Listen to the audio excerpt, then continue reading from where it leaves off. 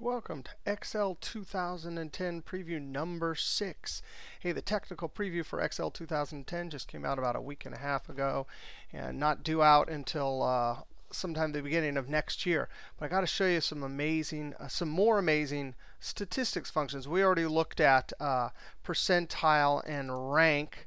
Right now, we're going to look at NORM.S.DIST. Now, only people doing a lot of statistics are going to use these, but they made some real improvements. Let's just take a look. I'm going to use the NORM.DIST function. You could see they did this dot idea to let you know that there's a norm dot, norm inverse, and then norm s for standardize. These little red circles at the bottom mean you're not supposed to use them. But let's go ahead and select our NORM.DIST. And I'm going to take my x, comma, my mean, F4, comma, my standard deviation, comma, and watch this, comma, this cumulative. Notice this is the old one, so I'm cheating. We're not getting to the dot. But even with the old one in this new version, they give you the explanation. Now, this used to be really confusing in the older version because they didn't tell you which function this was. False or zero is the mass function for the height of the curve, and the 1 is the cumulative from the negative infinity. So that's a huge improvement.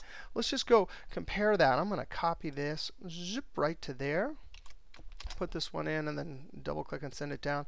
Let me go over to 2007 and just show you. So here I am, I'm doing the same thing, right? And as soon as I type a comma, boom, there it is. No drop down. And for some people, that always got confusing. You always had to go up to help and look at it. So that's one improvement with the functions. Now, really, I'm going to just quickly convert to this one to show you that the .dist works. It's exactly the same thing.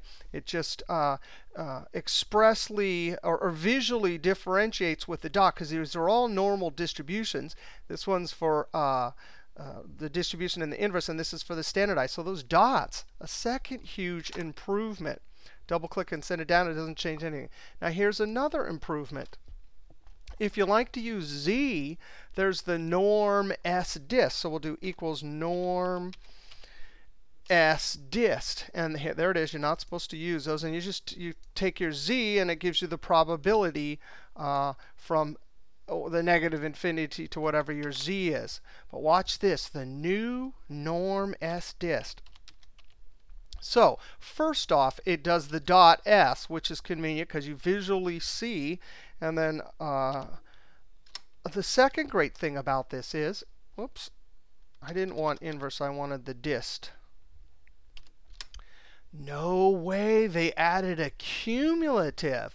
Now, it used to be when you wanted to plot your chart, you had to use the NORM.DIST, not the NORM.S.DIST. But people that like to use their z, you always were stuck with the cumulative version. But boom, watch this, comma, absolutely cool. And you saw when we did this one just a moment ago, it did not offer that up. That was not an argument. So this one is true because we're going from negative infinity to the z. So I'll put 1, close parentheses. That's just amazing. You could see up here that argument wasn't even available. And why is that important? Because when you're plotting the chart, you absolutely need that 0 to plot it. So that is two great things, the visual differentiation and the fact that they added that cumulative for the s, the standardized curves. All right, we'll see you next trick.